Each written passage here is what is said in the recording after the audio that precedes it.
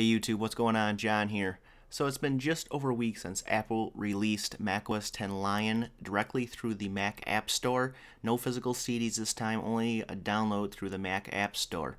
And you're probably wondering, well, what if I need to reinstall macOS 10 Lion? What if I need to do a clean install and so forth? Or how do I get it on my other Macs if I own more than one? Because when you purchase macOS 10 Lion through the Mac App Store, you can install on all Macs that you use your Apple ID with. So, but if you downloaded macOS 10 Lion already and installed it, there is a way to download it, so you can do this.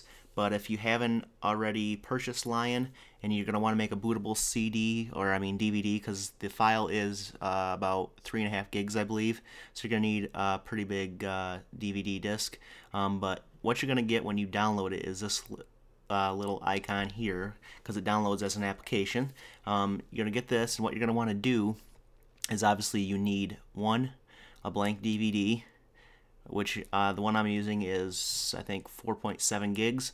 But you're going to get this little icon down here. You're going to want to right click, go to Options, Show in Finder, and you're going to see the application, macOS 10 Lion application. You're going to right click that, click on Show Packages, double click the Contents folder, and you're looking for the Shared Support folder. And you're looking for the install esd.dmg file. Now what you're going to do, you can copy this file to your desktop, or you can go into Disk Utility like I'm going to. Go to Disk Utility and just drag this install esd.dmg file to the sidebar in your Disk Utility. Then what you're going to do is right click the file and click burn install esd.dmg. So you're going to burn this file to your CD. So we're going to go ahead and click that, click burn, and let this do its thing, and I'll catch you guys after it's done burning it.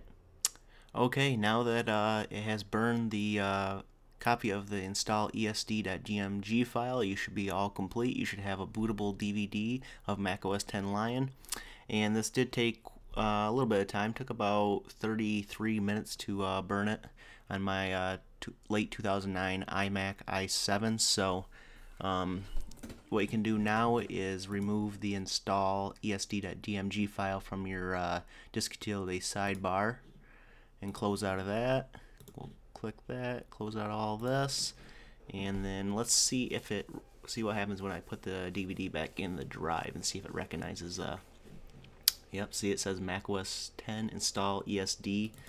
Let's go ahead and double click that, and there you go, you have macOS 10 Lion bootable DVD. If you have any comments or questions about how to do this, leave those down below in the comments section. If you like this video, please hit the thumbs up, as it always helps me out. And you can hit the subscribe button up above to be notified of all my new videos on your YouTube homepage. And we'll catch you guys in the next video. Bye.